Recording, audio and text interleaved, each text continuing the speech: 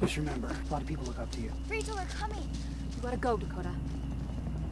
Rachel Atwood, I have a court order giving me full authority to remove you from the property. You're gonna have to come up here and pull me down.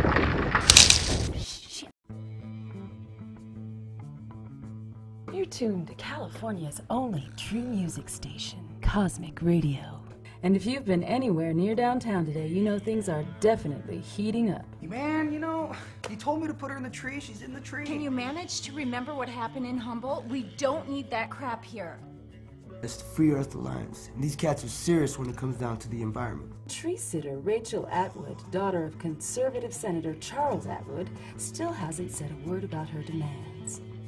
Everybody's trying to get me to talk, and I'm offering you the big exclusive. As protests heat up in this once sleepy little community, all eyes are on local radio station KZMC, whose exclusive interview with tree sitter Rachel Atwood made national news this morning. I think she's awesome. You're just a kid. As you get older, you'll see that not everything is always so black and white. The tribal council can't decide whether this new logging contract is a good thing or a bad thing. They want us to take these big speakers, put them under that girl's tree, blast her the hell out of them. Yeah, come on down, baby. I got a tree you can sit on.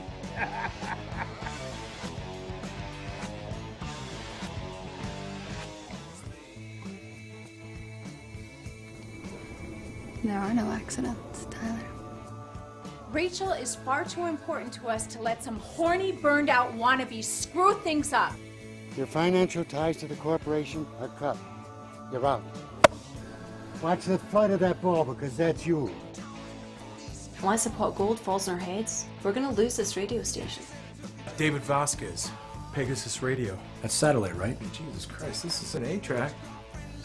While you're up there playing in the treehouse, some of us are trying to save your radio station. Rachel's a symbol, and whether you're aware of it or not, your timber buddies would love to make an example of her. Every time you people have some judge that goes against you, you think that there's conspiracy. Are you threatening me, Senator? Perhaps. You don't scare me, Charlie. I want you to stay away from my daughter. God, every other girl I know has a father. And what do I get? A Tyler, dickhead. Get out of my life, you jerk! You're acting like a baby. Hey, you should know you're sleeping with one! The elders, they say that if you find a man who's lost his vision quest, you point him in the right direction, and the spirits will smile down on you forever.